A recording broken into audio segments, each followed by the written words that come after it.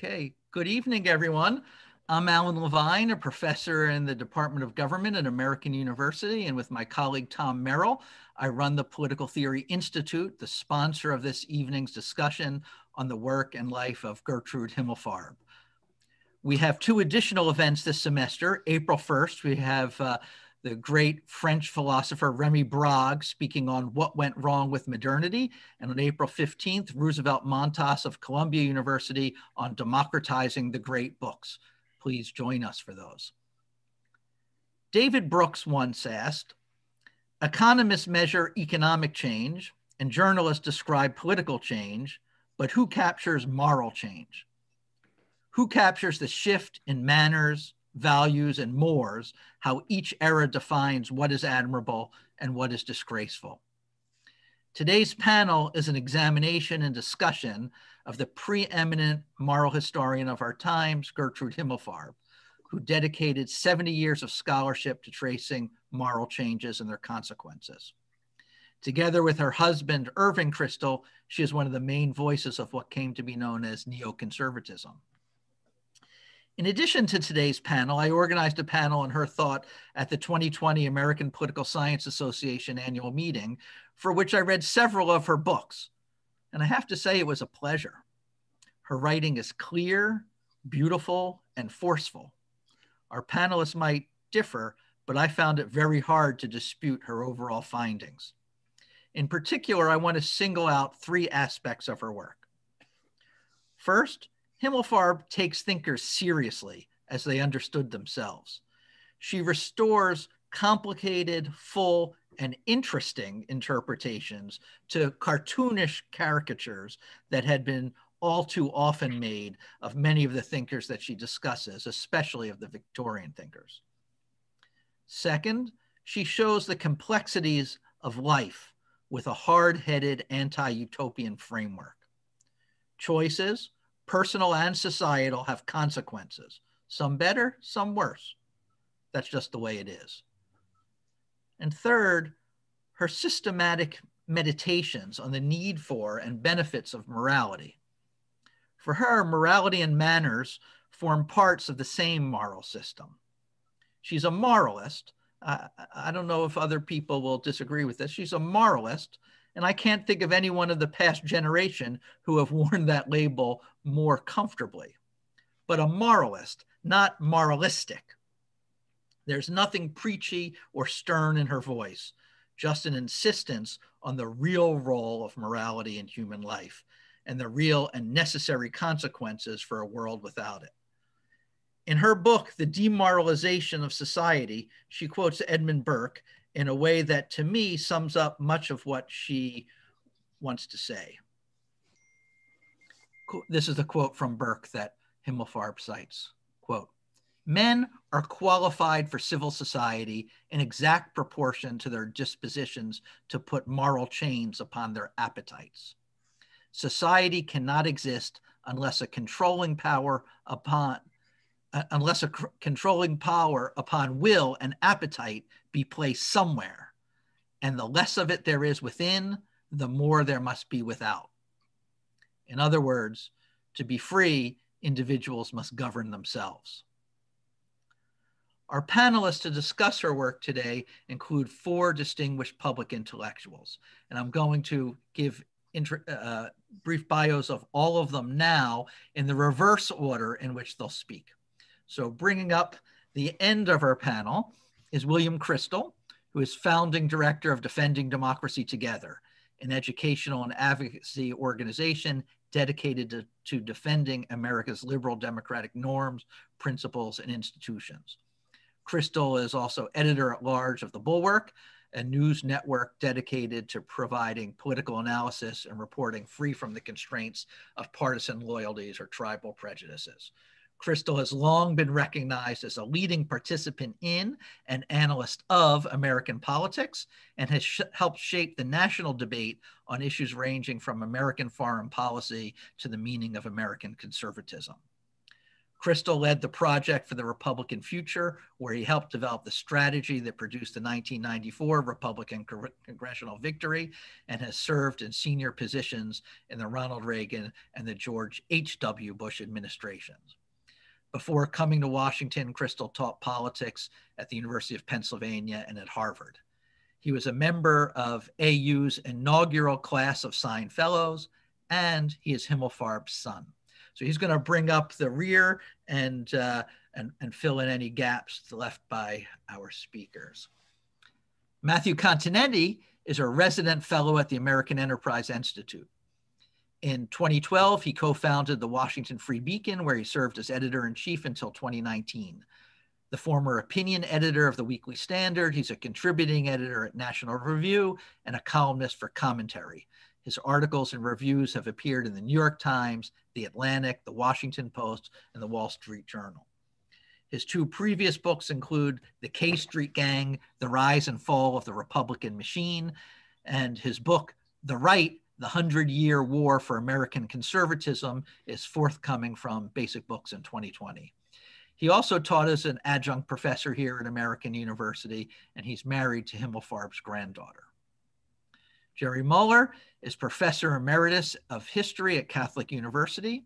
He's the author of 7 books, including Adam Smith in His Time and Ours, The Mind and the Market, Capitalism and Western Thought, Conservatism, an Anthology of Social and Political Thought from David Hume to the Present, Capitalism and the Jews, The Tyranny of Metrics, and forthcoming in 2022, Professor of Apocalypse, The Many Lives of Jacob Taubes. His 36-part lecture series, that's a lot of parts, his 36-part lecture series, Thinking About Capitalism, is available from the Great Courses. His essays on the matters of public policy and international affairs include 2 cover articles in Foreign Affairs: Us and Them, The Enduring Power of Ethnic Nationalism and Capitalism and Inequality, What the Right and the Left Got Wrong. And our very first speaker today is Samuel Moyne. He is Henry R. Luce Professor of Jurisprudence at Yale Law School and Professor of History at Yale University. He received a doctorate in modern European history from the University of California, Berkeley, and a law degree from Harvard. Before teaching at Yale, he taught at Harvard and Columbia.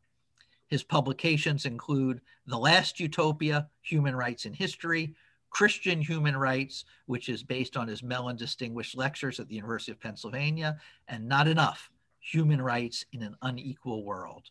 He's currently working on a book on the origins and significance of humane war. He has also published in the Boston Review, the Chronicle of Higher Education, Dissent, The Nation, the New Republic, the New York Times, and the Wall Street Journal. So the format for today is that each speaker will speak for 12 to 15 minutes. Then we'll talk a little bit amongst ourselves. I'll give the speakers time to respond to what the others have said, and then we'll take Q&A from the audience. Please submit your questions via the Q&A feature at the bottom of the Zoom screen, and please include your name and affiliation. Our tradition is to begin with student questions, so students start thinking about your questions now. And with that, let me turn it over to Sam. Sam, thank you very much for being here today, and please get us started. No, thanks to you, Ellen. So I'm going to discuss Gertrude Himmelfarb in a cursory and informal way as part of a coterie of Cold War liberals. And I think she's very interesting in precisely this respect, that she forged a set of views that would have a number of interesting sequels, including through our times. In doing so, I really am going to stick to the earliest period in her intellectual life, culminating in a compilation of Lord Acton's writings that she published, and then her 1950 University of Chicago dissertation and the book Lord Acton, A Study in Conscience and Politics that followed from it in 1952. And just make a few points. I'm honestly at the beginning of my research, and I'm looking forward to hearing how I can take it further. So this book, Lord Acton, is, in my humble opinion, Himmelfarb's best. And even if you disagree with that, it's quite interesting that our friend Yuval Levin reported that in his personal communications, Himmelfarb had disdained the book, but that he thought everything that followed in her career and many of the attractive qualities of her intellectual life as a scholar were already present in that first book. What I'm going to try to do is talk a little bit about how it came about in connection with what other currents of thought, and then hear what you think. Another writer, Jonathan Brunitsky, has done, as far as I'm aware, the most important work so far on this early period. And I assume we're still awaiting his biography of Irving Kristol now that Brunitsky is back from writing speeches for William Barr. He says, I think quite correctly, that it's wrong to think of neoconservatives as those who trended left for a long time and pivoted right late.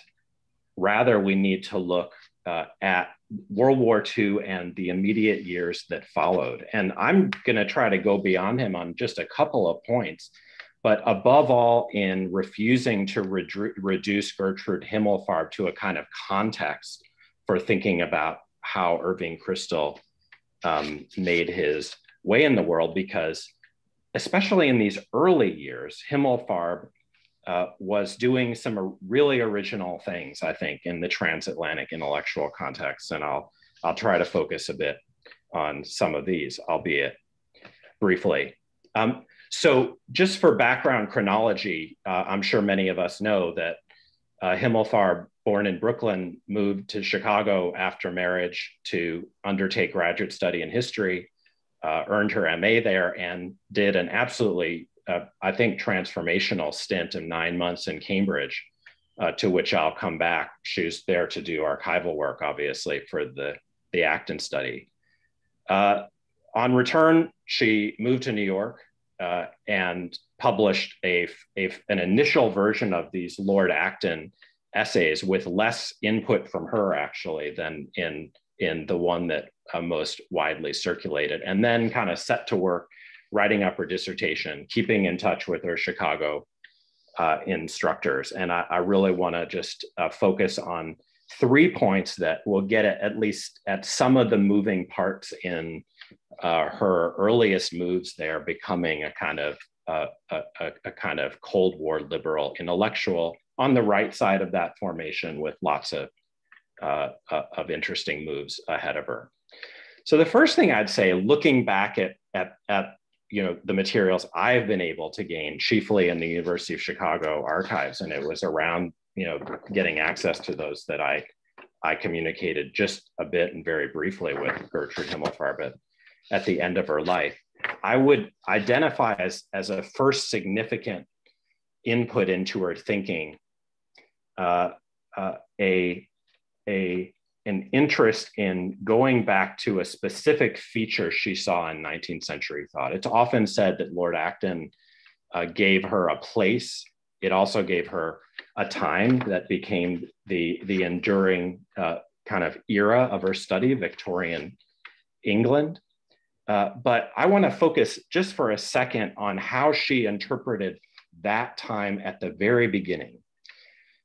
When she published the Acton essays, a Harvard professor, Crane Brinton, dismissed the activity. How could anyone take Lord Acton seriously after we've read Freud and others?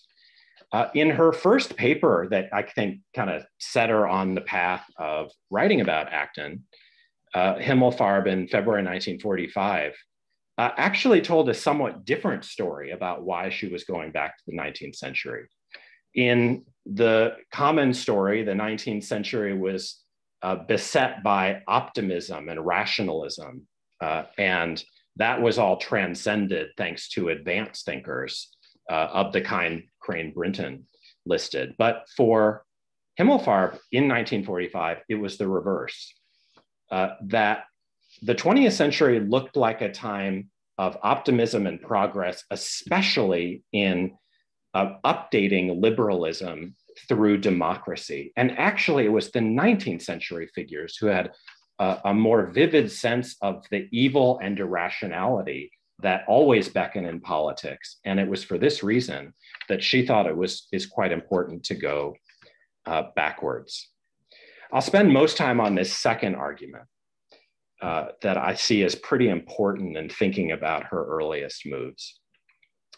As many of you know, she ended up mentored by Louis Gottschalk, a now mostly forgotten historian of the French Revolution, biographer of Lafayette, who was also a Brooklyn Jew and was teaching in Chicago when she arrived. She wrote her master's degree on the political thought of Robespierre under his direction, and indeed her dissertation. And we can see her through these years reckoning with the revolutionary legacy. Not surprisingly, in the midst of war, she's thinking about the French Revolution with its now Soviet claimants fighting the Axis before June 1944 in that same year when America landed in Normandy.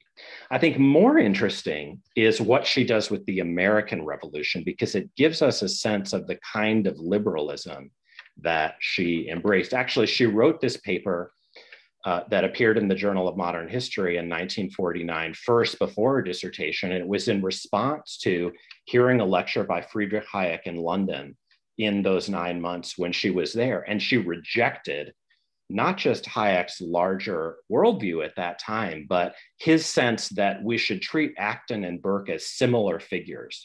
Actually, even in many of the obituaries for Himmelfarb, Acton is treated as a kind of gateway drug to a mature Burkeanism on Himmelfarb's part. But it's quite important, in my view, that in her earliest thinking, she thought Acton was very different than, opposed to Burke, including in their respective justifications of the American Revolution. Burke, like Hayek, was a traditionalist. But what was crucial in Himmelfarb's view about Acton and the American Revolution, he more correctly interpreted, was a sense that Whiggism, which Burke stood for, had to evolve into liberalism, and that depended on some kind of ideals that transcended space and time. And Acton's version of liberalism was thus very different than Burkean conservatism in this respect. And I don't want to go too far with this because I don't have enough time, but I'll just say I think it's really interesting to think about why she thought in the later 40s that it was important to keep a kind of traditionalist conservatism to one side and strive for something that depended more on enduring or even eternal values. In this connection, I'll just mention that in a 1950 essay in Commentary, in which she engages with the kind of full range of new conservative thinking in the United States at that time, she engages very directly with Leo Strauss. And I see a connection in precisely this respect. Remember, Strauss also admiring but skeptical of a merely Burkean conservative. So last point, since I'm sure I'm almost out of time, is her engagement through Acton with religion. Now, I won't be able to say a lot about the study that she wrote. It's I think, a quite extraordinary book, especially for a young person.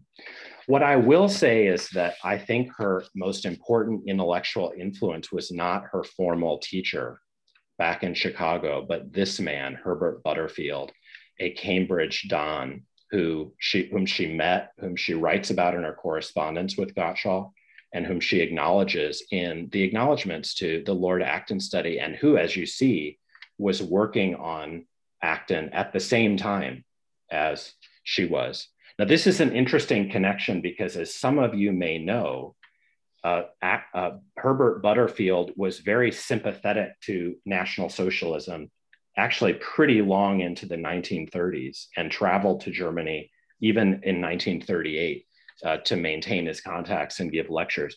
In the mid-1940s, when Himmelfarb shows up, he's become a different man and is evolving himself to a kind of Cold War liberal. And in both cases, they place a kind of a neo-Orthodox religiosity quite central to the version of liberalism that they evolved together. One, a middle-aged Englishman, and the other, kind of interestingly, a young American Jew. In her study of Lord Acton, Himmelfarb, of course, does something that's quite relevant now, which is to insist on how Acton, with his German contacts, Ignaz von Dullinger, et cetera, had to resist papal reaction. And, you know, given the rise of the Patrick Deneen's and Adrian Vermeule's of American conservatism today, I think it's quite interesting that for Himmelfarb at the start, it was incredibly important to have a conservatism that looked right and resisted the kinds of authoritarianism that Lord Acton did. But at the same time, it was crucial to fuse a kind of neo-orthodoxy in religious matters with a liberalism in politics. It's also in the name of a kind of neo-Orthodox Judaism that Kristol devoted many of his early commentary essays when the two both returned from Cambridge in 1947. So I've made these 3 points. They're really just constituent elements in a kind of very distinctive, interesting Cold War liberalism that Himmelfarb, I think, helped pioneer in these transatlantic relations. And what I need to do in future is think about, you know, kind of how we fit them all together. I'll close with this archival document, really to allow me to end with a plea. It's a letter from Irving Kristol back to Gottschalk once the couple had returned to New York. He did what all editors do, which is solicit a review, and Gottschalk said he was too busy. But he closes with this interesting line that he sends regards from his wife and cackles from the ghost of Lord Acton.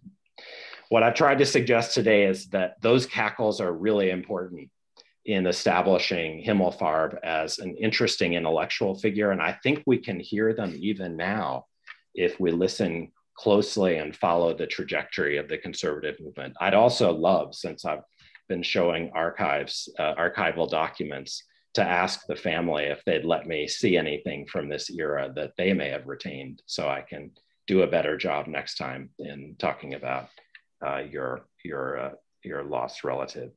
My condolences. Thank you very much. Okay, thank you very much, Sam. Jerry, you're up. Okay, so I want to talk about Gertrude Himmelfarb in what might be called her middle period between the publication of her book on Lord Acton in 1952 and her move to Washington in 1987. So from the ages of 30 to 65. During the first part of that period, she was an independent scholar, not attached to any university.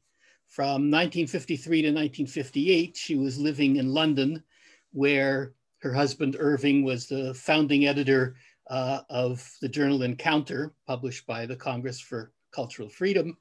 And then they moved to New York in 1958, where Irving worked first as a journalist and then as an editor at Basic Books.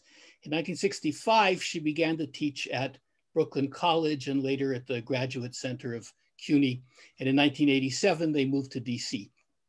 I owe both Irving Kristol and Gertrude Himmelfarb a lot in terms of intellectual stimulation. My forthcoming book, biography of Jacob Taubes, was actually their idea. And in the case of Gertrude Himmelfarb, she's been for me an exemplar for the writing of intellectual history. And it's in that capacity that I want to talk about her. My first encounter with her work as an intellectual historian was in my first year of graduate school. And it was in her book, it was with her book, Victorian Minds, which is a collection of essays that were originally published between 1952 and 1966, and then published as a book in 1968.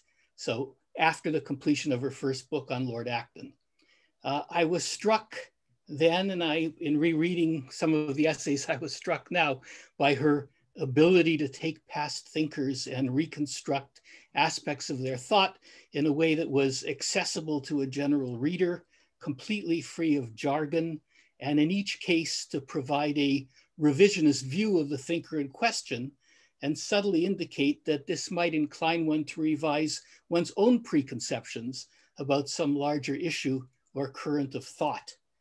The first of those preconceptions was about the term Victorian itself, with its then associations of thought and styles of life that were stuffy, outmoded, or puritanical. Her exploration of these thinkers showed that that was anything but the case, that these were thinkers who were deeply interesting, conflicted, and insightful. There's no explicit dominant message in these essays, but what I think holds them together, and this is related to Sam's theme, is a theme that was adumbrated by her older friend, Lionel Trilling, in his book, The Liberal Imagination, a collection of his essays published in 1950, and a book that is in many respects about the limits of the liberal imagination. Trilling's premise, and I think Himmelfarb's as well, was that liberalism was the dominant style of thought at the time, and that it was therefore incumbent upon liberals to recognize the characteristic limits and pitfalls of liberalism or progressivism. And that is in some ways what Himmelfarb was doing in these essays in Victorian Minds. So take, for example, her essay, The Haunted House of Jeremy Bentham, first published in 1965.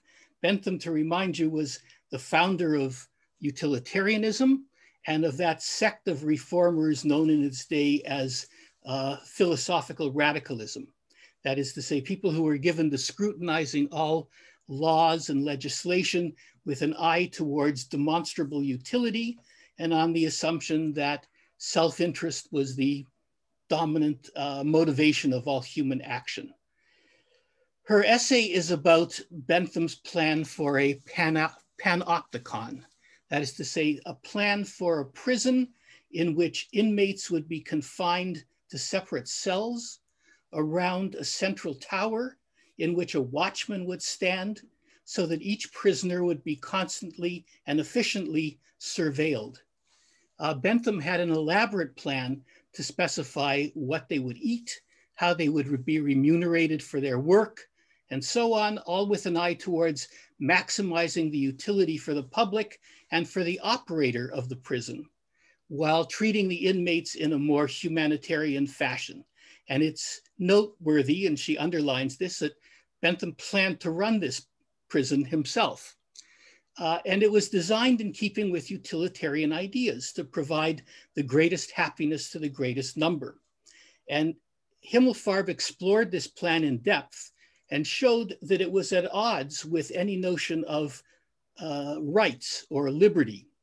And Himmelfarb characterized the panopticon as, quote, nothing less than the existential realization of philosophical radicalism, unquote. And then she continued analyzing Bentham in an article on his plan for pauper management, the management of paupers, not the Karl Popper sort, but the poor.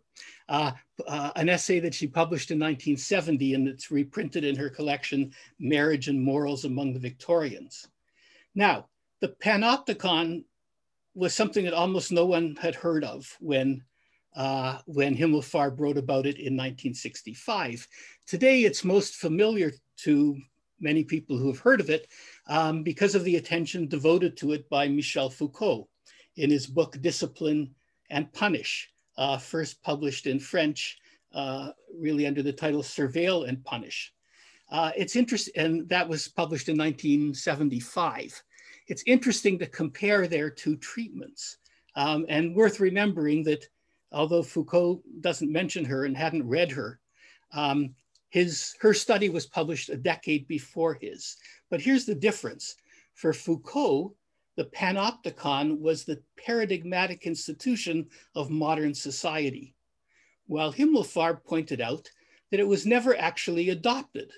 Rather, it was a kind of warning of the logic of a certain kind of utilitarian progressivism taken to an extreme. Think about nudge, but very hard.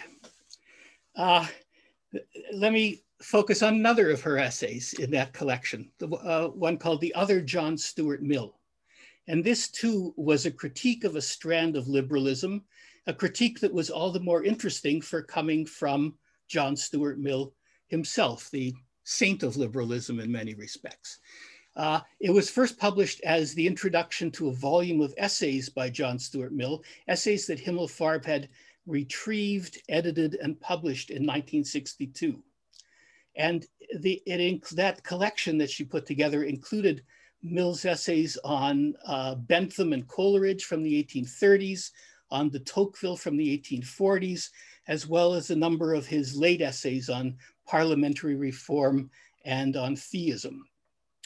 Her purpose was to show another side of Mill, another side that is compared to Mill's most famous work on liberty, with its defense of the one very simple principle that, quote, the sole end for which mankind are warranted individually or collectively in interfering with the liberty of action of any of their numbers is self-protection, unquote. And her purpose was to show a more complex Mill, and in many respects, a more conservative Mill, critical of many of the key ideas of On Liberty. Himmelfarb attributed the monomaniacal radicalism of On Liberty to what she saw as the malign influence of Mill's consort and later wife, Harriet Taylor. And Himmelfarb also showed how Mill had reversed his position regarding socialism under Taylor's influence. And that argument she expanded in her book of 1974 called On Liberty and Liberalism, The Case of John Stuart Mill.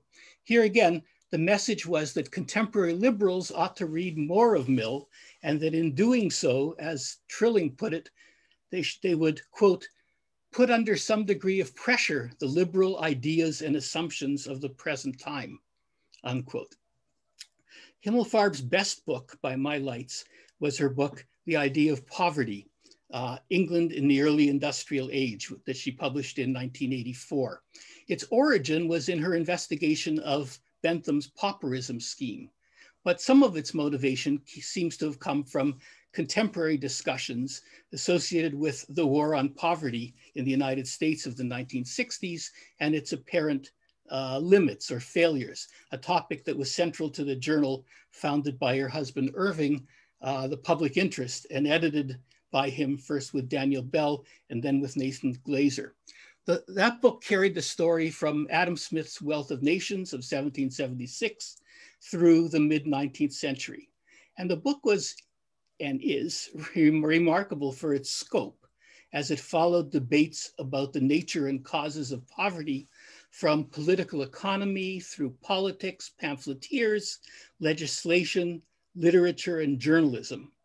Because it put the ideas of each author or movement like Chartism into the larger context of their thought, it was a virtual intellectual history of the early to mid Victorian era, seen through the lens of thinking about poverty. I can't begin to describe the range and depth of the idea of poverty and the light that it casts on thinkers from Adam Smith and Edmund Burke through Carlyle, Engels, and Dickens. I can just say, if you want to experience intellectual history at its best, read it. And one can't help but be struck, as Alan already mentioned, by the subtlety of her analysis and of her formulations, including, for example, her observations in the introduction on the relationship between language and reality. She wrote there that a concern with the idea of poverty does not, quote, imply any priority or determinacy for ideas in general or for this idea in particular. I would not say, as did R.G. Collingwood, that all history is the history of thought, or even that the history of thought determines all of history. I do believe, however, that there is a history of thought in all of history, and that the two are often intertwined and interdependent. Even the hard facts about poverty, about wages and prices, employment and unemployment, living and working conditions appeared to contemporaries as facts and functioned as such only as they were mediated by a structure of ideas, values, opinions, beliefs, attitudes, perceptions, and images. This does not mean that nothing was real unless contemporaries thought it to be so. Now, a few years after she wrote this, there was a turn of historical fashion to what was dubbed the linguistic turn. But Himmelfarb in this passage had already said almost everything sensible that there was to be said about it. The idea of poverty was followed by a successor volume called Poverty and Compassion, the moral imagination of the late Victorians, which dealt with the most significant attempts to delineate the nature and extent of poverty and the solutions offered, from the rediscovery of poverty in the 1880s through the social legislation preceding the First World War. And as so often the case with Himmelfarb's works of intellectual history, we were transported into a time and place far from our own, yet not so far to be entirely unfamiliar, and were allowed to converse skeptically, but without condescension, with serious men and women about the most serious issues. So let me conclude. Some readers of these books, of the idea of poverty, were puzzled or even put off by the fact that so historically rich a book does not have an explicit thesis. And that was true of Poverty and Compassion as well. The Victorians, Himmelfarb continued that book, have no solutions to our problems, if only because their problems are not ours. But the book did remind its readers of what so many public policy analysts from time to time rediscover, namely the inseparability of the moral and material dimensions of such problems, or to use another vocabulary, of cultural capital as well as capital. It's characteristic of an ideological work of history that it presents facts, and only such facts, as lead inevitably to its author's own conclusions. Himmelfarb's 2 volumes on the problem of poverty, while they were originally motivated by contemporary questions, led not to inevitable answers, but to better informed questions. Some of Himmelfarb's later work did become more ideological, not always to their benefit, I think. But at her best, which was most of the time, she modeled the calling of the intellectual historian for me, and no doubt for many others as well. Thanks. Thank you very much, Jerry. Matt Continetti. Thank you, Alan. Thank you, Sam, Jerry, Bill. I think I'd first start by just recommending everyone visit the website contemporarythinkers.org, where all of Himmelfarb's work is indexed, and sources are available to all of the books and articles that we've been discussing. And also there are pages for other of the Cold War liberals that Sam talked about, including Irving Kristol and Lionel Trilling and Nat Glaser, as a matter of fact. I'm going to be slightly more informal in the way I refer to our subject tonight. She was to me, as she was to all of her friends and family, not Gertrude Himmelfarb, but B. Kristol. And so that's how I will be referring to her in my remarks.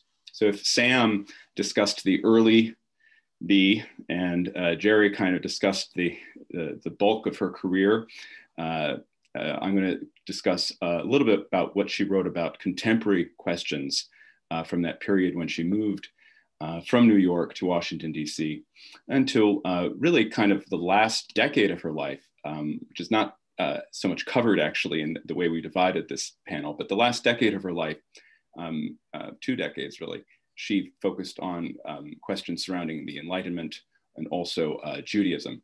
And since we're all mentioning our favorite books of B's, I would say mine is actually one of her final books, The People of the Book. It's a very short book and so easy to read, but it is about philo-Semitism in Anglo-American thought, British thought in particular.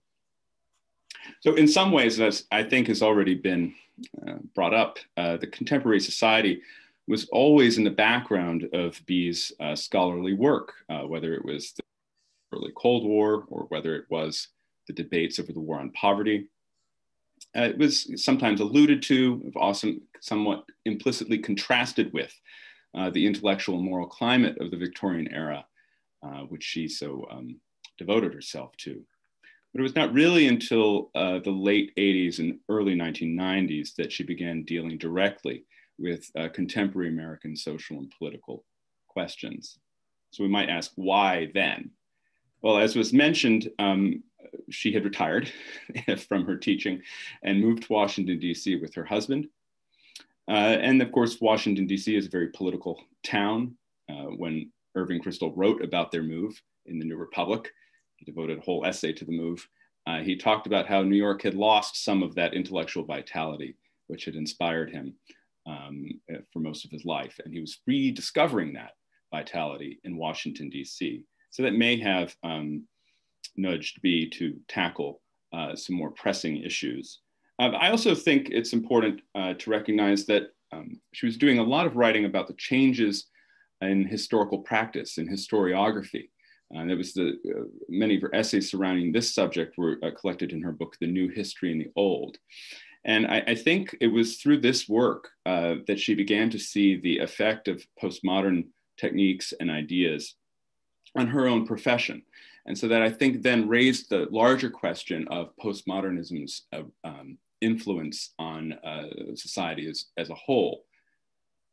And then finally, I think this turn toward the contemporary could also have had something to do with changes in American conservatism itself.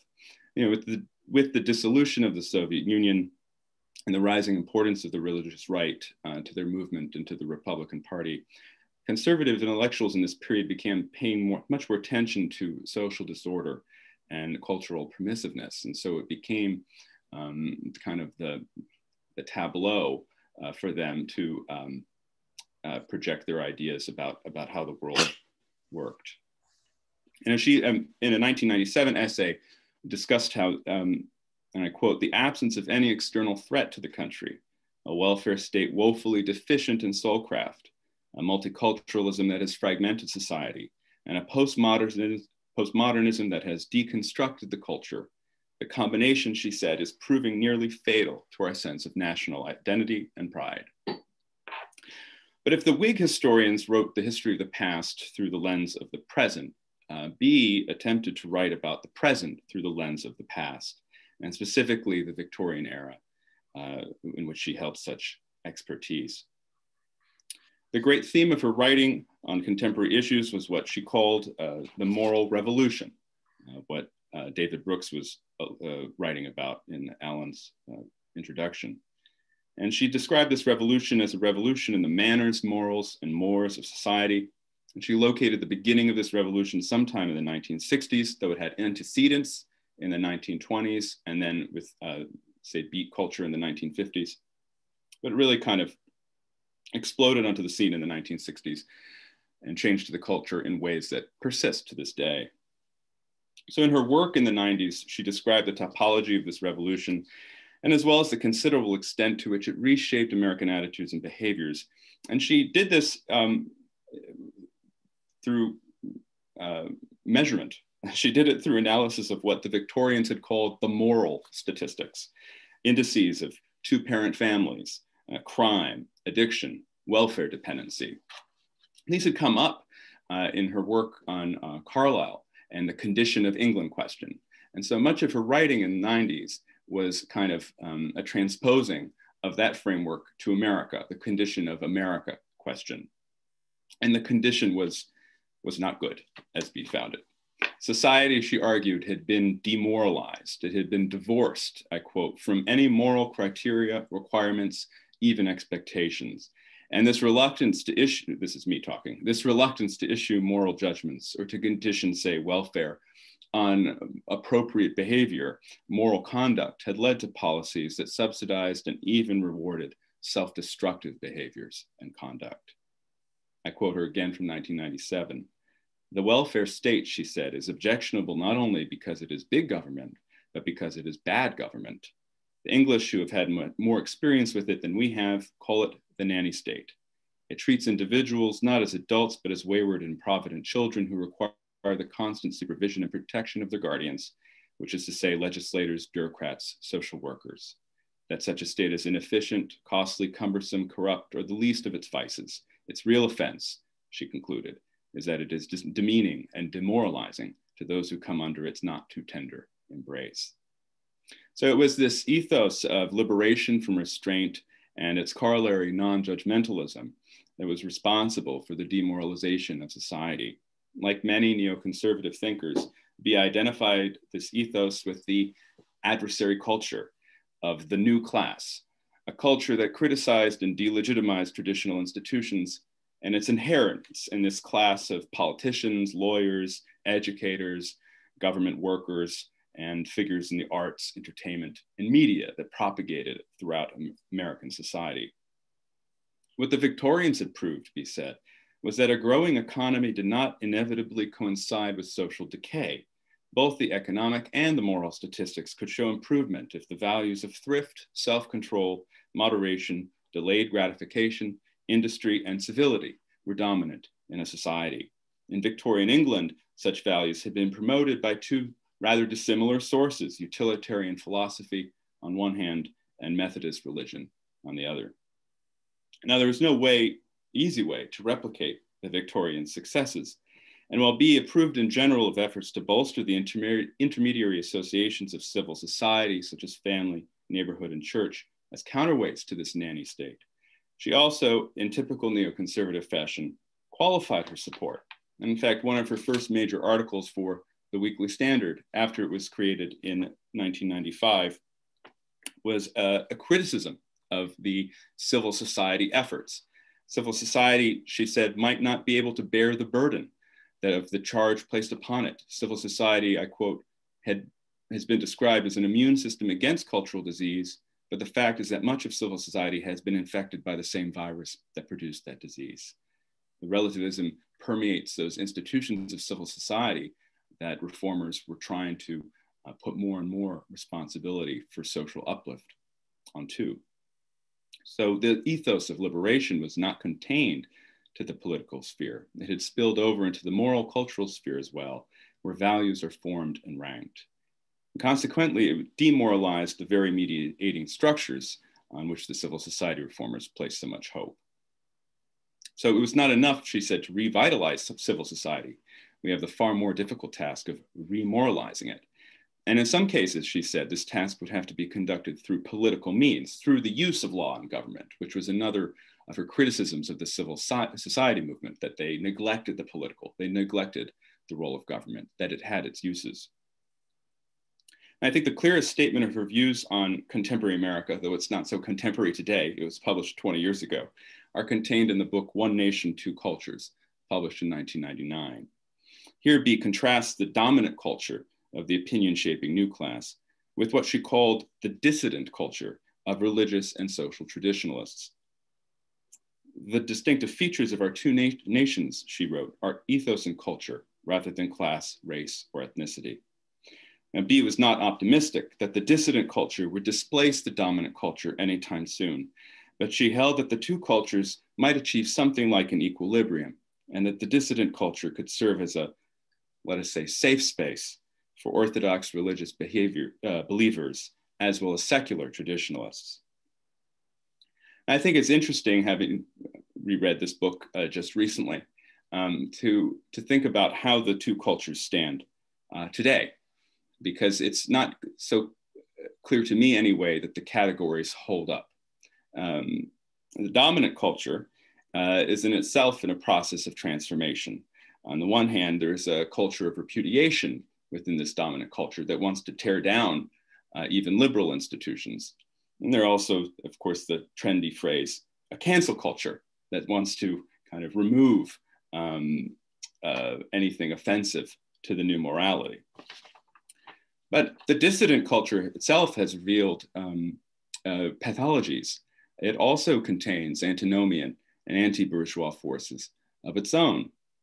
And in fact, as Charles Murray remarked in his review of One Nation, Two Cultures when it first appeared, and then of course, revealed in his major 2012 study, Coming Apart, it is the dominant culture, the dominant cultural elites who are more traditional in their behaviors than the members of the dissident culture.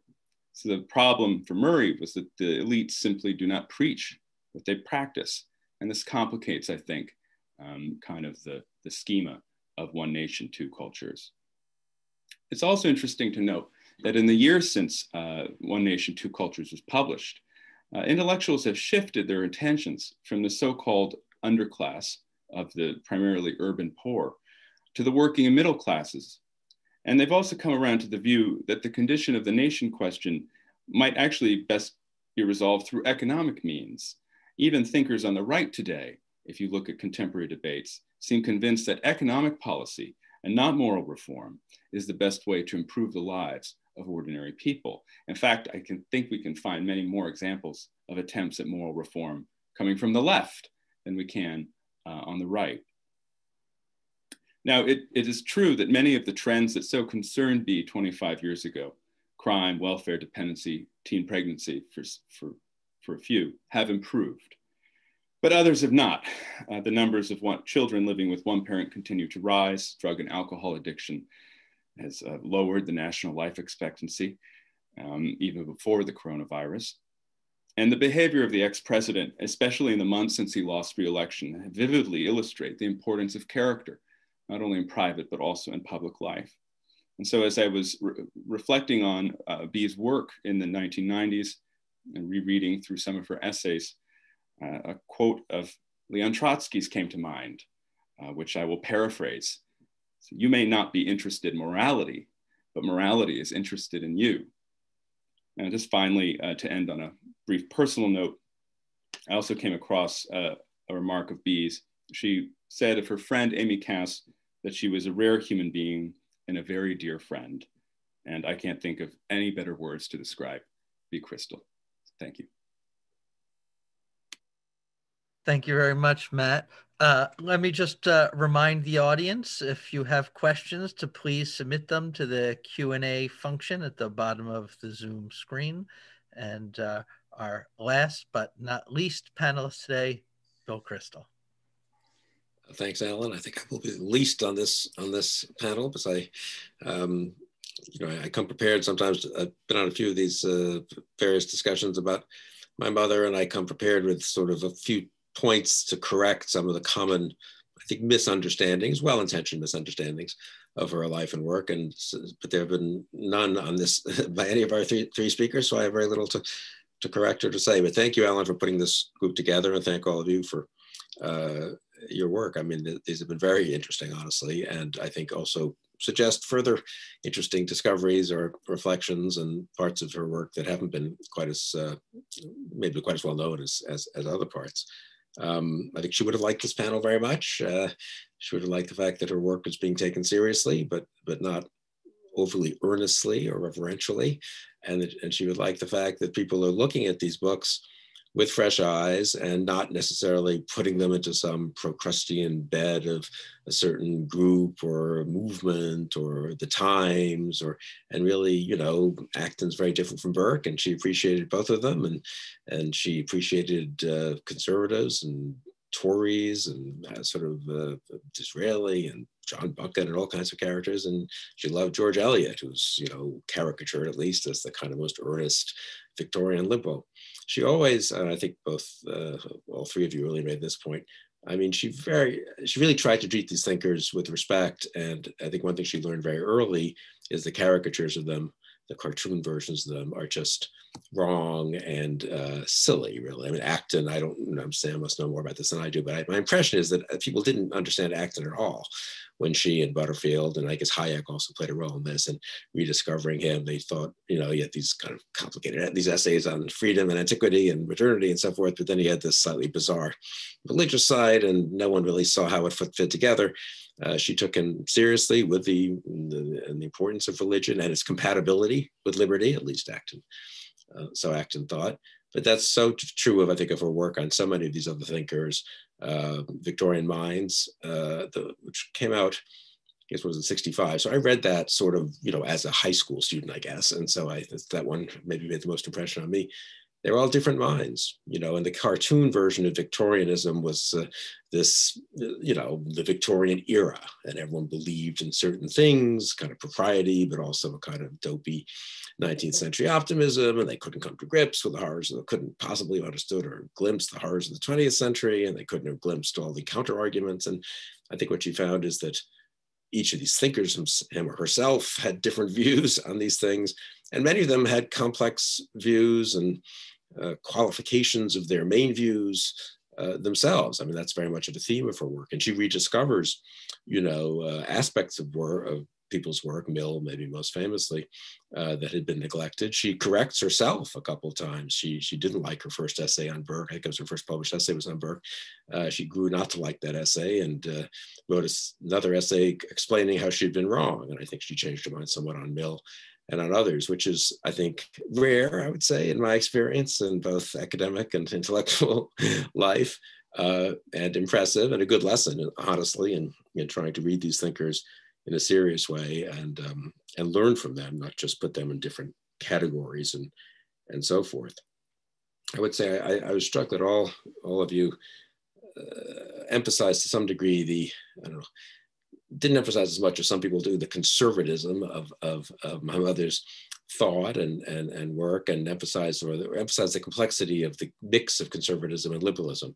You know, it's nice that you each have different favorite books. That's maybe a tribute in a way that what's a tribute to the fact that you didn't write the same book, you know, 15 times. And so different people found different thinkers and different treatments and different arguments differently interesting. I rather like The Moral Imagination the most. I don't know exactly why. I think my mother liked it a lot. I mean, these are essays she collected and rewrote pretty considerably, and were published in 2006. So she was already quite in her 80s, but she thought this was kind of her final statement on thinkers she really admired.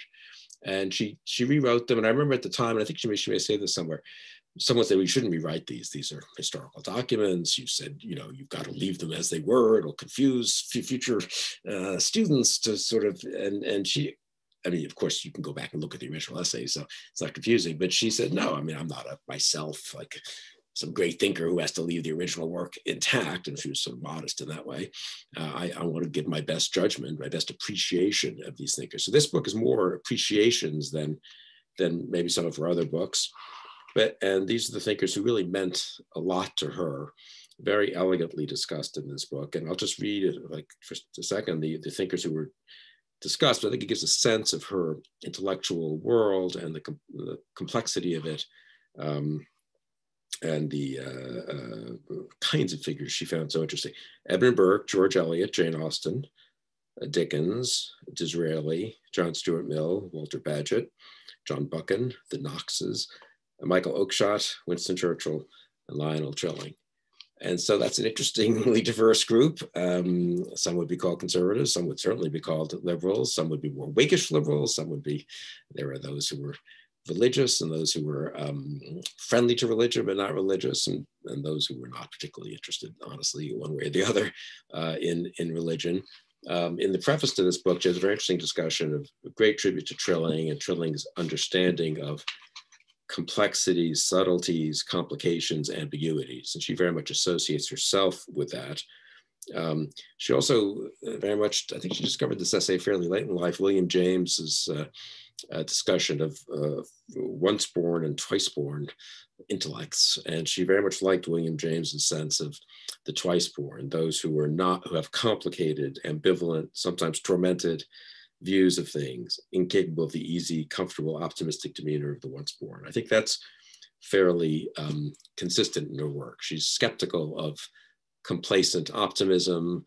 That at the beginning, that makes her a critic of progressivism, I'd say, in the sort of simple sense of it, that, you know, things are getting better, and if only we don't mess up something, you know, it'll keep on doing so. But she was also skeptical of the conservative version of, or antidote to progressivism, I suppose, which would be, if only we could go back to some mystical golden age or get rid of the following problems, everything will be better. And so I think in both these areas, she was neither a progressive nor a reactionary, neither a complacent liberal nor a complacent conservative, and very much influenced by, I mean, Trilling plays such a big role in her thought. It's really striking in this book. And for me personally, rereading this book, parts of this book brought home to me how interesting a thinker Trilling is, who himself is now caricatured in a certain way, incidentally, maybe not even that much read anymore, and when read, sort of dismissed as a certain type of literary critic of a different era. At the end of the book, Trilling's the last essay. My mother writes she defends moral realism, a phrase of Trilling's. Conservatives maybe have a little more of an instinct in that, but she then almost ends the book. The element that is still wanting, however, for conservatives as well as liberals, is the sense of variety, complexity, and difficulty. This comes in Trilling's case. He finds it in the experience of literature, but it doesn't come just from literature. The moral imagination, which at its best informs the political as well as the literary imagination, requires this kind of appreciation of complexity, qualifications, subtleties, and the like. So I really appreciate all of you for bringing that out. Final point, I'll just add one thing. I was so struck when I read Victorian Minds. One sort of has the impression there are these eras and everyone is kind of mindlessly on board, whatever the dominant strain of that era is. And then there's a reaction against it later. And of course, there's famously a reaction against the Victorians in the beginning of the 20th century. But none of these Victorians were at all complacent about the era in which they lived. I mean, they were self-critical from the go. I can't actually think of what years was Victorianism sort of regnant and unproblematic. I mean, you'd say early, I guess, in Queen Victoria's reign, but like Matthew Arnold, I was actually startled by this the other day as I was looking. I was going to quote the lines that everyone quote, the cliched lines from Dover Beach, and ignorant armies fighting by night and all that. That poem was written in 1850.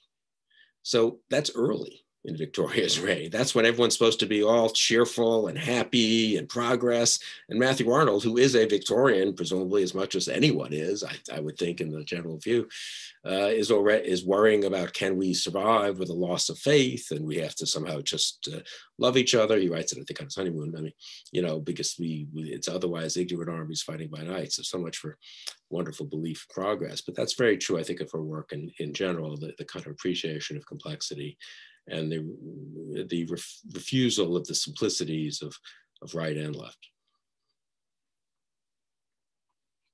Okay, thank you very much, Bill. I'd like to open it up to the panelists now and just encourage, do any of you have questions of each other or comments of each other, or what? Who would like to go first? I'll just say to Sam that my mom had very few papers. I mean, I don't know, she didn't really save this kind of stuff. So you've probably seen more than I have. I mean, Wisconsin, I think, has my father's papers such as they were, which is really just whatever was in the files of the public interest when they closed the magazine. But it probably has some stuff that's relevant. But we could talk sometime about whether there's other material. But I think she didn't have such a high view of her own work that it was required that every draft that she wrote of these essays be preserved and so forth. Okay. Let me remind the audience to send in their questions, but in the meantime, anyone else on the panel? Well, one of the things that I noted in looking over some of the essays to prepare for today was that I reread Trilling's Introduction to the Liberal Imagination after having read a good deal of Himmelfarb. And I'm reminded that she was a much better writer than Trilling. With Trilling, you always get the sense that he's sort of trying too hard.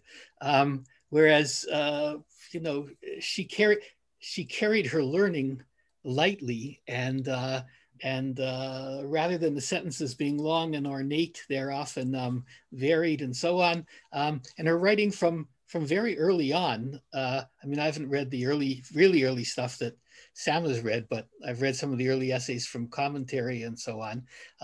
They're just they're written with sparkle, right from the word go till the latest of her stuff that I've taken a look at, and that was a very striking feature of her. Yeah.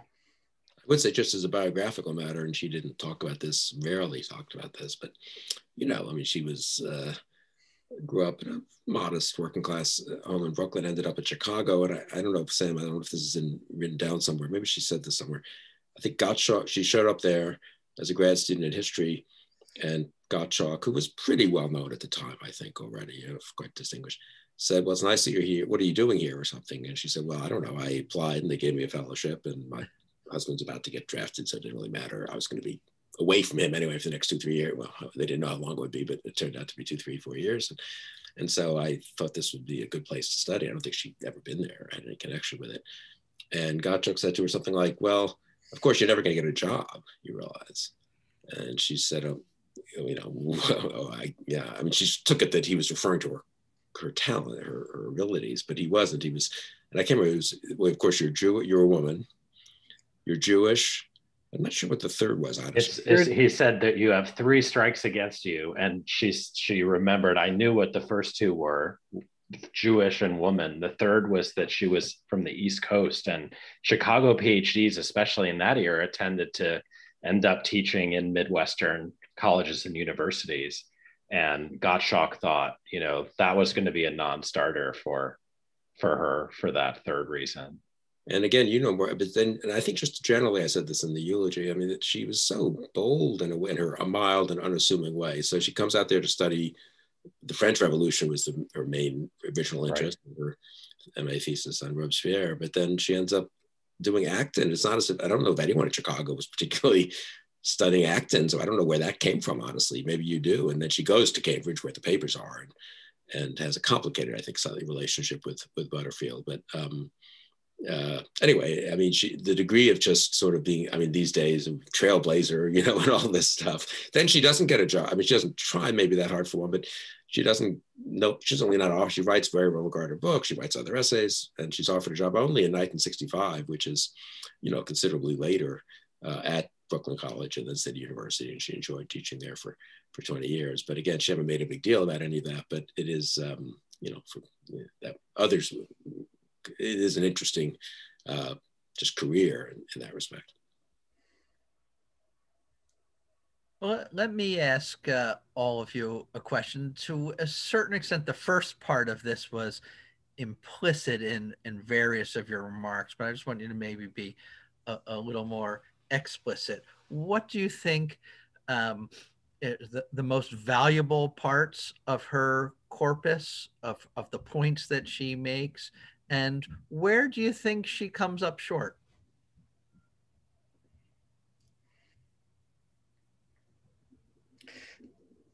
I can tell you one of the books where I think she comes up short, which I skipped over in the interests of Christian charity. And that is her book on Darwin and the Darwinian Revolution, which has, like the curate's egg, it's good in parts.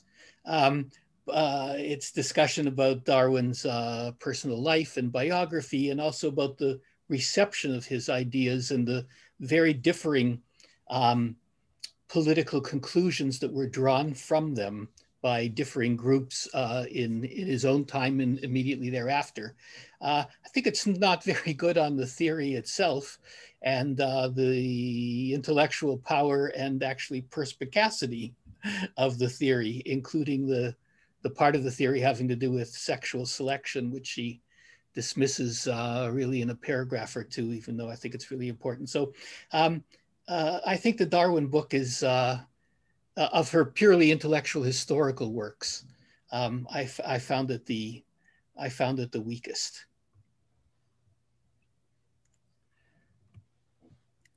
Anyone else?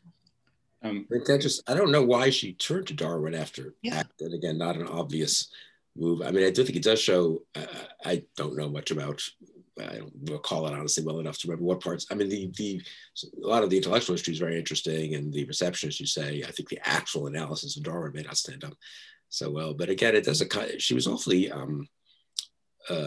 brave, courageous, and sort of and intrepid, maybe in addressing these different topics. You know, I mean, I don't know what the market was for some historian who had no natural science background to be writing about Darwin in the early 50s, but she got very interested in it. I think she really saw the aspects of his own journey I guess his literal journey, but his intellectual journey as well. And then the reception had been misunderstood.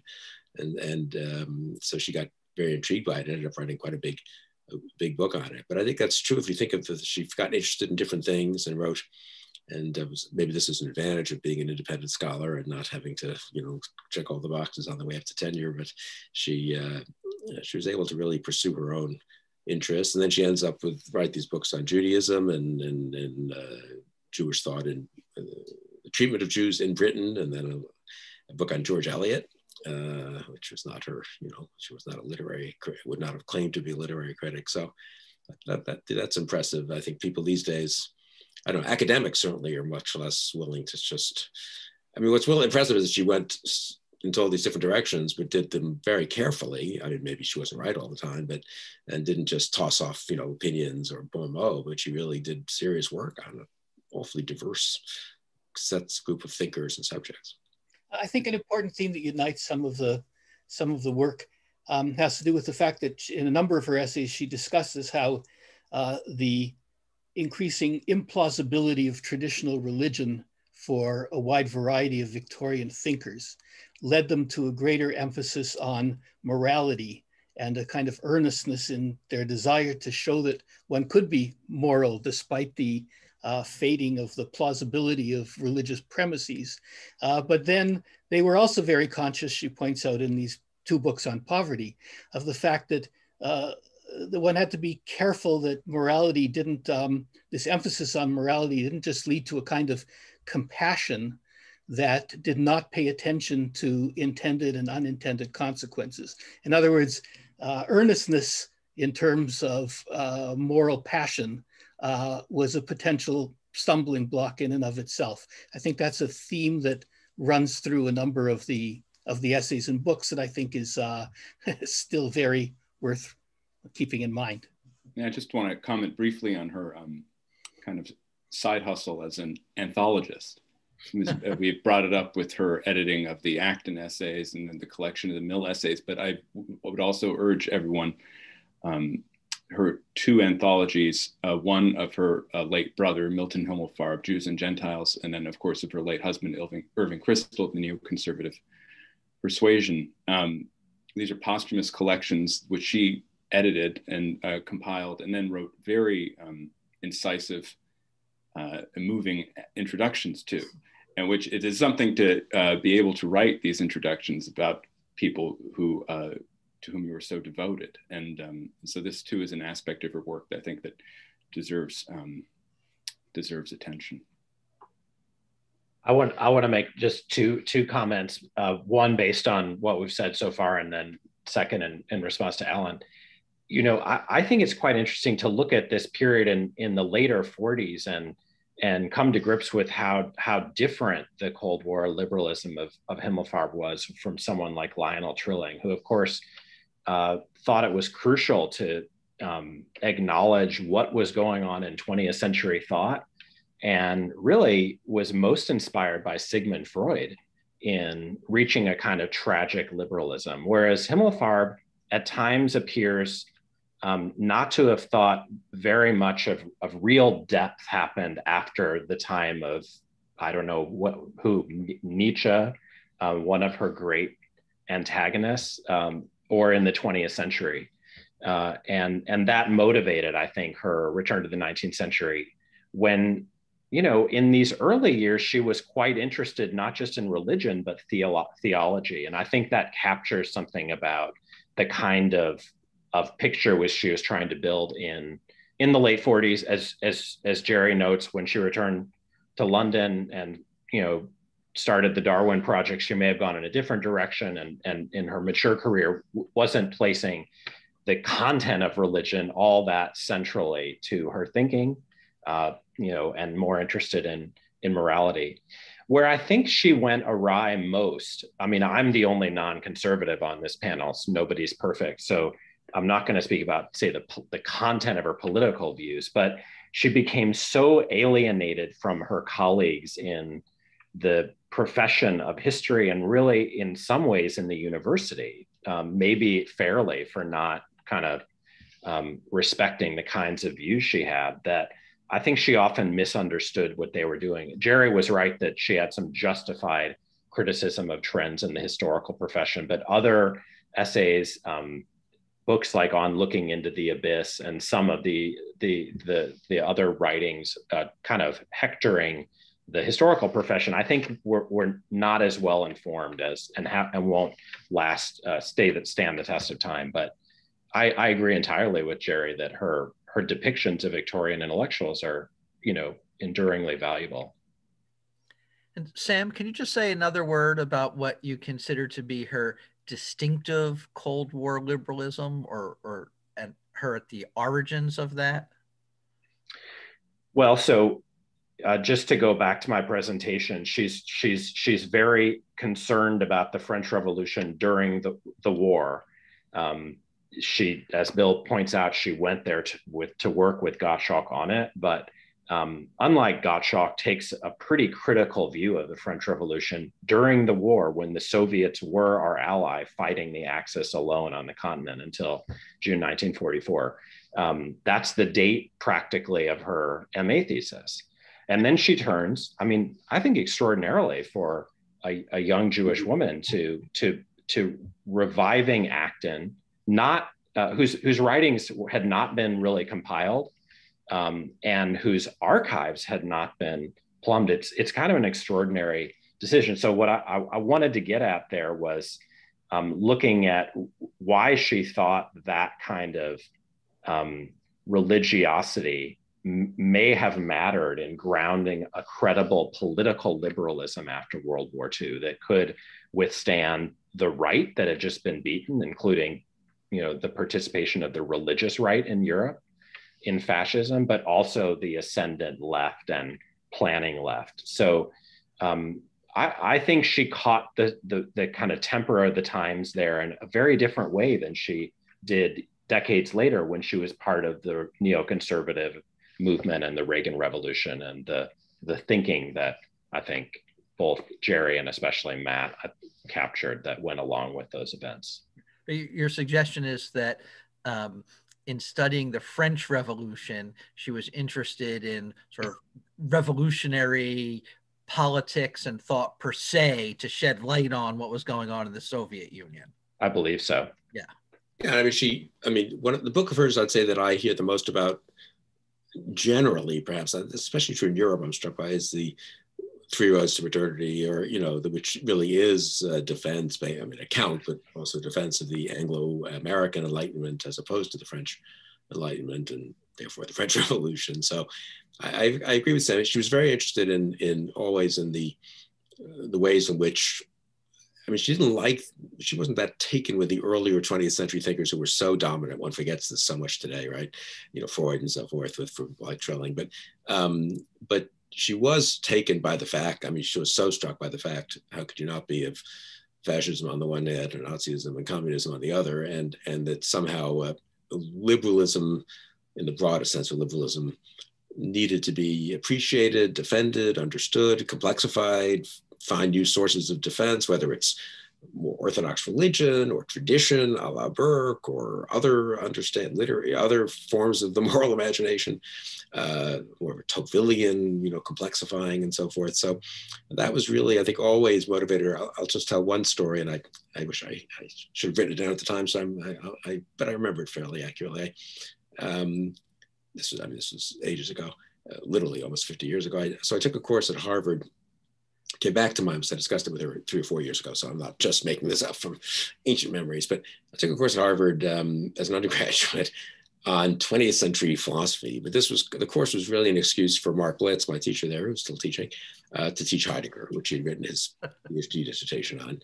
But I maybe they didn't want to just teach Heidegger, so he taught Bergson and Dewey, and I think Niebuhr and other thinkers who, to be honest, I don't believe were at Heidegger's level, and certainly Mark didn't think they were, and certainly didn't present them as that. But that way it was a little more of a survey of sort of five famous 20th century philosophers. And I remember coming home and telling my parents, my mother, this course was terrific, and Heidegger was just amazing. And I was in love with Heidegger, but it was so jaw-dropping and all this. And I was interested in Strauss and Heidegger and all this. This is more of a you know, Jacob Taubes kind of thing, I guess. And they had been interested in all that too. And my mother had written the first review of a book by Strauss in any mainstream American journal and commentary. And it wasn't her field at all, Xenophon and classics, but she appreciated it, you know. And so she appreciated all that on the intellectual side. But I was then said something about Dewey. I mean, Dewey really is kind of a lightweight, I said, you know, compared to these other thinkers. And, you know, that kind of community progressivism, I don't even remember it that well, but, you know, and she said, and Niebuhr, you know, okay, but, and she said something like, yeah, but, you know, she said, I was alive then.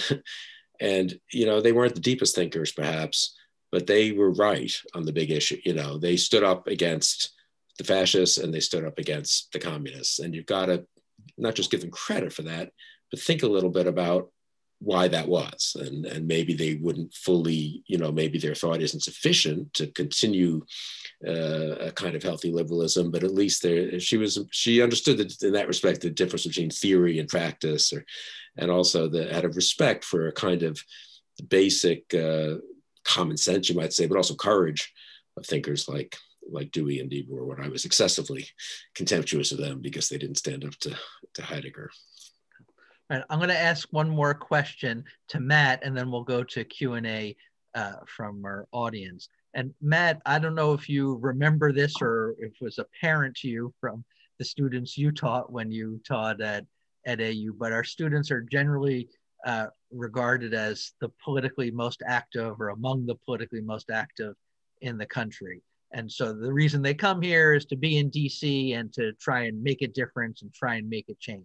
So just to students like that who really want to get involved and make a difference, but maybe are not so philosophically or broadly trained, what do you think is the most important lesson, or one of the important lessons that they should get from Gertrude Himmelfarb, and what suggestion might you have for them to read?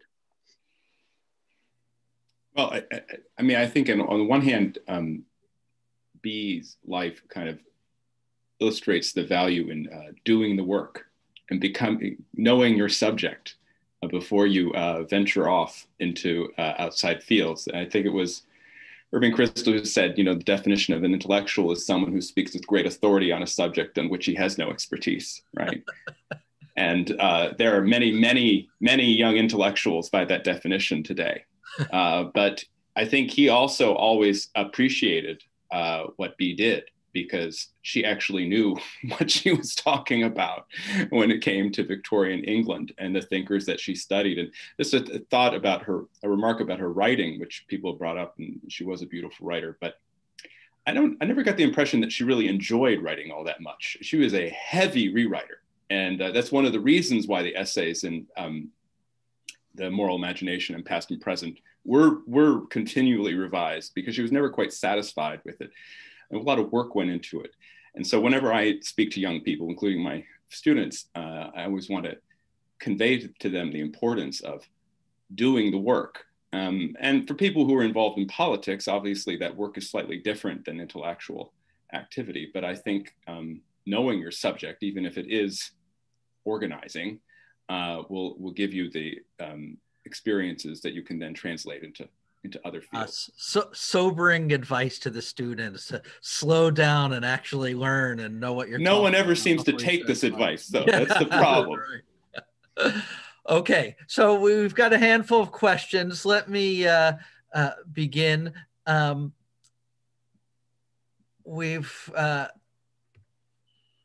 I'm trying to look for a few student questions first.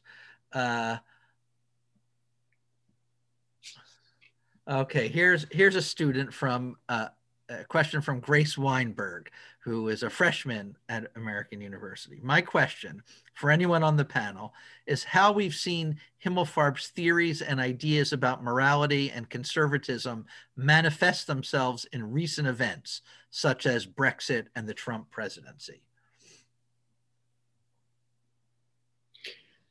I mean, I could say, well, I mean, she was anti-Trump, and or at least told me she was, I guess, to make me happy. But no, I think she was a standard kind of conservative never Trump attitude, and but didn't repudiate, her belief in broadly conservative policies in a lot of areas. Brexit's an interesting thing because she was not an enthusiast for it. I don't know that she opined it. I don't think she ever wrote anything about it in print, but on the one hand, she loved Britain. She really did like Britain and British thought and British life and British thinkers. She was a bit of an Anglophile, I guess, and obviously spent all those decades studying Britain. But I think she was also pretty disciplined about not letting nostalgia govern future choices in politics. And while she was I'm sure she was friendly to some of the arguments against the EU and so forth. I don't recall her ever, she could have weighed in on Brexit, and she said, I don't recall her ever doing so. Matt, do you think she ever spoke about it much? I mean, not publicly. I mean, one of her last essays was a review of a biography of Margaret Thatcher, who herself was very skeptical. To address this question just briefly, it was interesting to me. Another of her first essays for the Weekly Standard was a defense of the Republican Revolution, and that very phrase, the defense of revolution, from a conservative perspective, written in 1995. And she was saying that at some point, institutions become so debased or demoralized that you do need something like a counter-revolution, is the word she used, to correct them. Now, it's interesting, though, is that several years later, the conservative intellectual movement became embroiled in this debate over judicial activism, sparked by a symposium in First Things magazine, that basically raised the question of whether America had become tyrannical, the judiciary had become tyrannical, and whether a right to revolution might be invoked. And B weighed in heavily against this notion, and she actually resigned from the First Things editorial advisory committee. And in a subsequent symposium, neocons like having symposiums, in a subsequent symposium and commentary, she actually somewhat qualified her earlier view on the necessity of a Republican revolution. She backed away, I think, because she saw how it might manifest itself with that First Things series of essays. The End of Democracy ? Was the title of the symposium. And I think she felt very similarly about what happened in the Trump era. And as I kind of alluded to in my remarks, the categories of morality that were so important to the right in the 1990s and kind of leading up in the first year or so of the Bush administration, and still, just kind of moved to the side once 9/11 happened, had collapsed by the time that by the time Trump arrived on the scene. The discourse of morality was not something that you found in much of in conservative writing. Instead, you found actually that rhetoric of revolution that she had been warning against in 1997. Okay, we've got a comment from Leon Cass, our friend Leon Cass.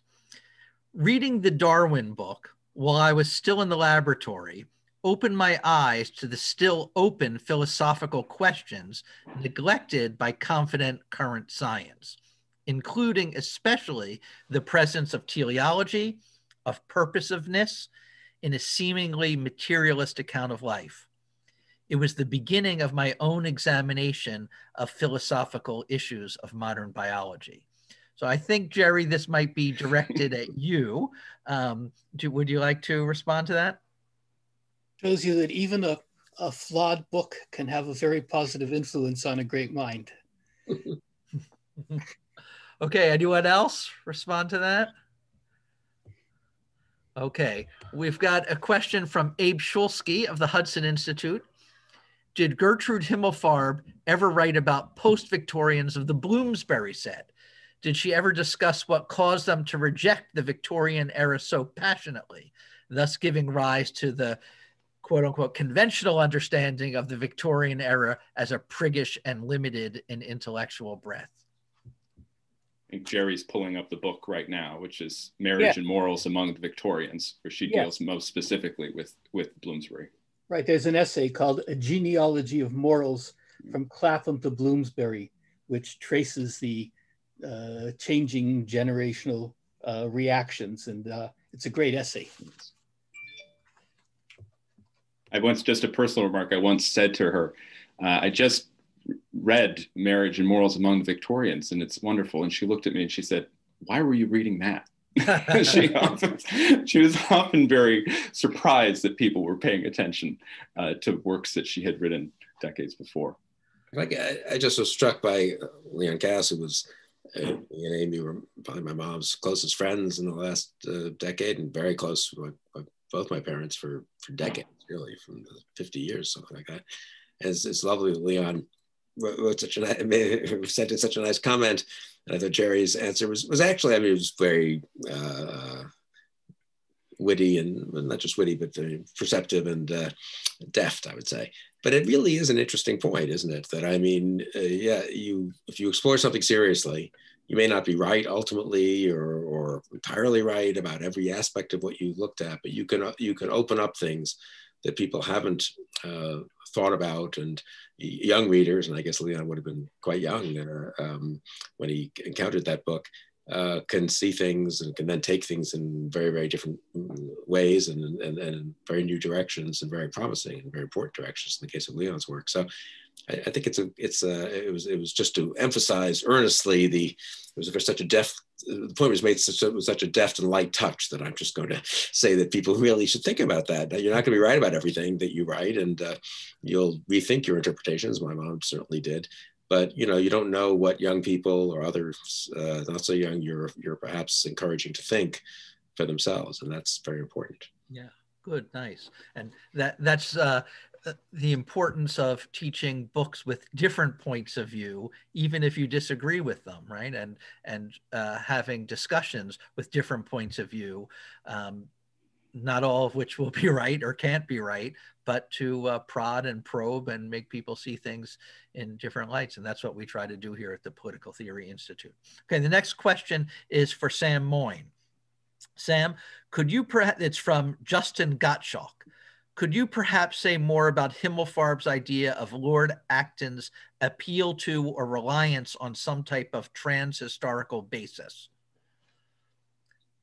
So in the Lord Acton book, though he was, of course, a historian and writing about the emergence of liberty in the West, and in some of his most famous essays, she located a commitment to ultimately, a kind of eternal truth of religious vintage, and it's partly that led him in his life to struggle against the papal events that so much of Himmelfarb's first book are about, but also to defend freedom in this Victorian situation in his way. So I just think it's interesting that in one of the letters I have from 1947 back from Himmelfarb to Gottschalk explaining what she's done with her year, Himmelfarb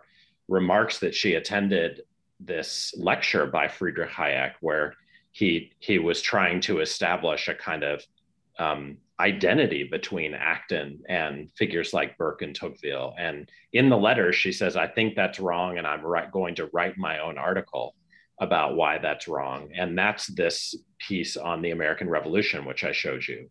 And she starts out the article saying Hayek is mistaken in assimilating these figures because Acton's defense of the revolution was based on something like the American defense of eternal truth, not kind of the Burkean understanding of those events is based on kind of the rights of Englishmen as evolved through history and tradition.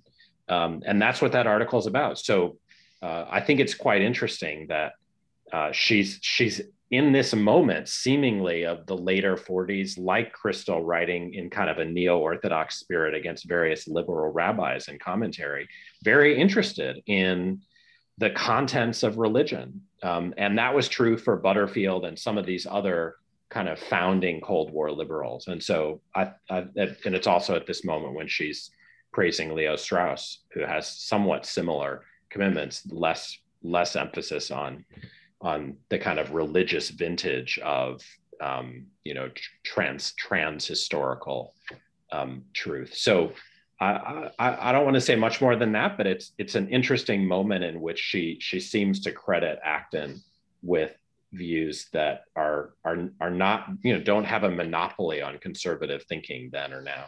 Okay, so we have a similar question. I think this is also for you, Sam, from my colleague at AU, Borden Flanagan. Did Himmelfarb treat morality, including the need for a grounding in universal principle from the standpoint of social utility? Should we ground morality because doing so is more effective? How did this question affect her thinking about the best grounds? So, Alan and I discussed earlier whether we can take, when people write about others, whether they're speaking about themselves too. It's very hard to make, very clear arguments about what Himmelfarb thought about Acton's views, because officially she was just reporting them. But no, he was not a utilitarian, and she didn't think that his claims about universal principle should be appreciated because they were, validated through kind of the results to which they led. Anyone else want to jump in on that? Yeah, Bill. I mean, I should go back and look at the Acton stuff, which I haven't looked at in quite a long time. And I mean, and then I say nothing of Acton himself on the American Revolution, but I do think I know a little bit about the sort of history of people's writing about the American Revolution and founding. And I think that understanding of Acton's understanding, which was to some degree an understanding my mother wanted to defend, it was very unconventional. That is to say, the standard conservative understanding was, even more than Burke, honestly, a kind of rights of Englishmen. It was a conservative revolution. It was very much preserving the revolution of 1689 and so forth, and much better than all those terrible, European revolutions. And then the sort of left understanding was really at that point still a kind of semi-Marxist understanding of, property owners and, Hamilton and Madison versus whatever, that kind of Charles Beard, I guess you'd say, thing.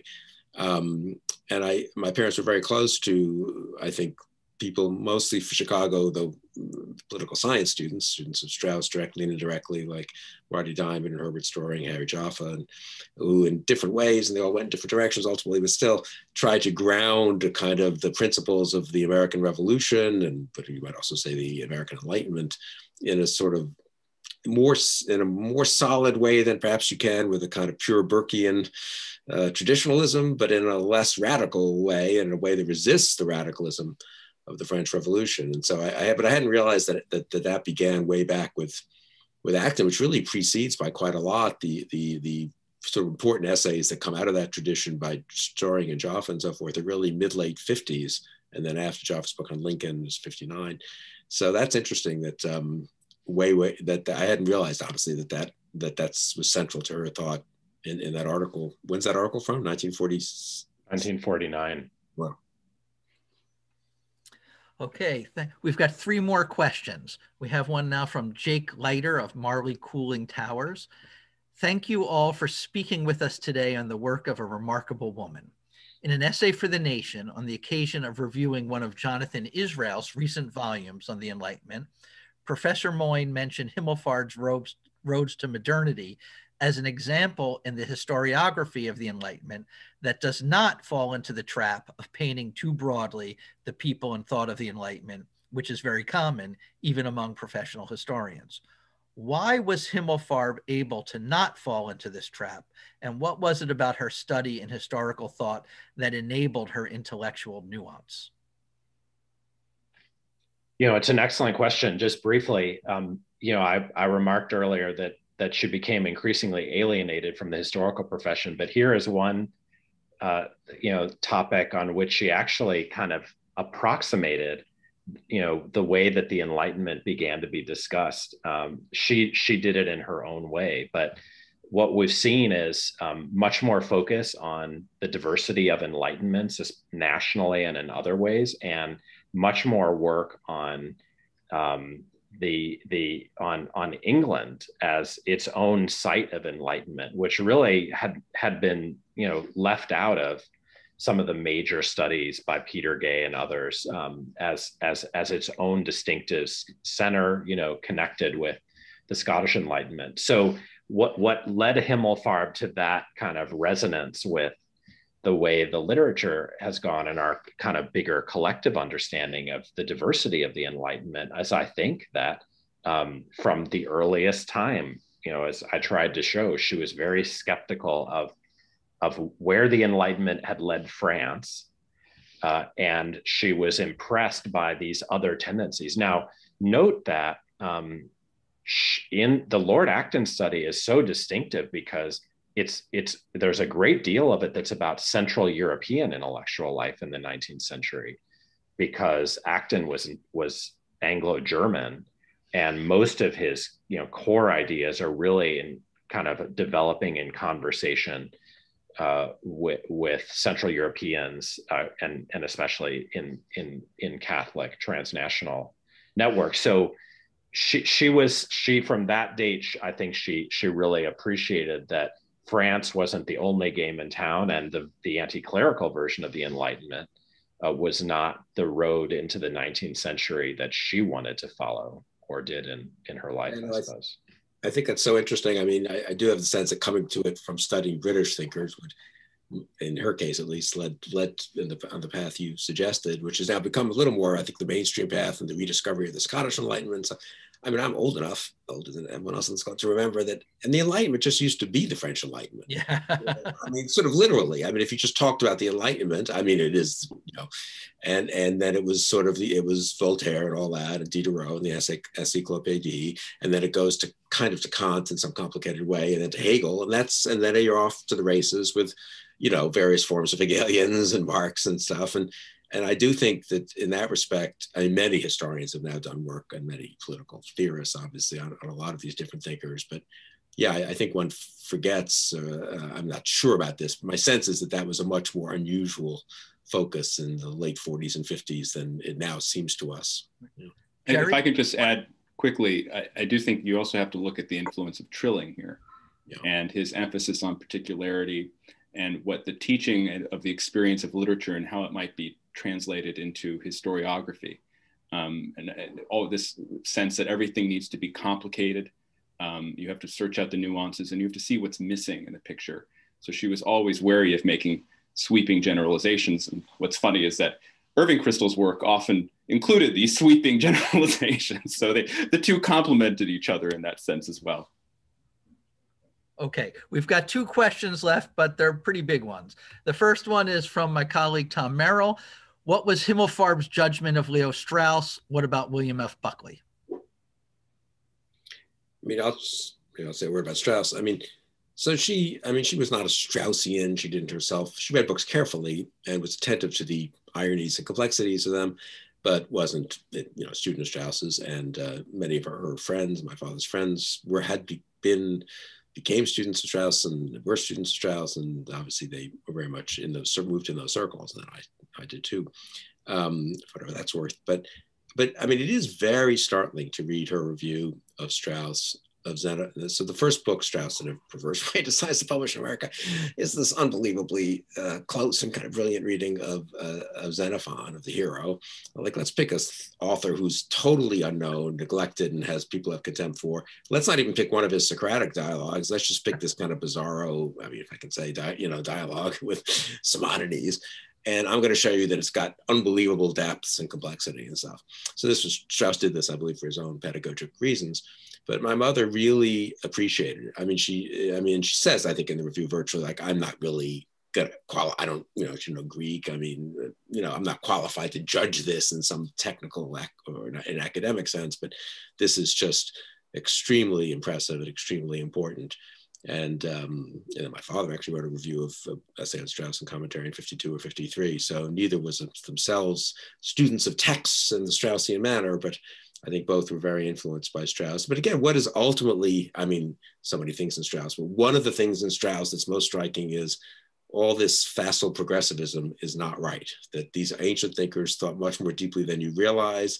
They are not simply supplanted in some Hegelian way by later waves of thought. They can't be reduced to their circumstances, to the social conditions of their time, and they need to be read, seriously, and as if they might even have understood the truth. So in that respect, I think her own mode is compatible with Strauss's overall manner and teaching, even though not herself quite a Straussian. Jerry? Who I'm looking forward to Jerry's book on this, I think had a big influence, who was I don't even know how to describe him, but who was a odd student, or I guess contemporary really of Strauss. They had a reading group, didn't they, in the late 40s in New York? Yes. And I think that had some influence on my parents. In 1949, Jacob Taubes, who was a postgraduate student at the Jewish Theological Seminary, had been studying Maimonides with Strauss. And then he ran a seminar that was attended by Irving Kristol and Gertrude Himmelfarb and Daniel Bell and Nathan Glazer and Arthur A. Cohen and a few other people, in which they explored a particular work of Maimonides, the Sefer Hamadah. And in it, Taubes conveyed to them Strauss's understanding of Maimonides and his understanding of the political uses of religion, despite what the philosopher may consider its lack of veracity. And one does find such views reflected in the 1949 commentary essay that Sam talked about, and also in an essay that Irving Kristol published around 1950, in which he makes some use of these ideas. So their actual exposure to Straussian ideas came before they read Strauss. But then shortly thereafter, they did read Strauss in the original, as it were. Anyone on Himmelfarb, on William F. Buckley? Bill, you might know more about the personal. My general sense was she and Irving shared the same attitude toward National Review conservatism, which was very skeptical at first, and indeed critical of National Review for its first decades. But then I think Irving became lunch companions with Bill Buckley sometime in the late 70s, and so there was a friendship there. But that there was always a sense that National Review conservatism was something very distinct from their neoconservatism. Okay, we've got the last question for the evening. It's a good one. I think there might be a presupposition in the question, but it's a nice way to end. It's from David Leibowitz in AU undergrad. Based on what is Himmelfarb's ideology conservative, and what exactly did she desire to conserve?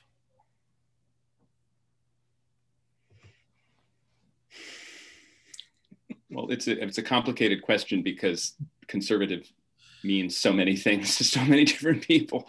And then there's a way that when you think about the two thinkers, Adam Smith and Edmund Burke, who B and Irving both studied so closely, neither one was a conservative in a sense. Adam Smith had his system of natural liberty, and Edmund Burke was a Whig. He was a reformer. So what they were, I think, they were Whigs. They were skeptical Whigs, is how I think Daniel Bell put it in something I was just reading recently. So you knew that reform was necessary. You knew that there was no way of turning back the clock, but you also knew that the improvement in the world does not come easily, and it often has unintended consequences that could make the situation worse.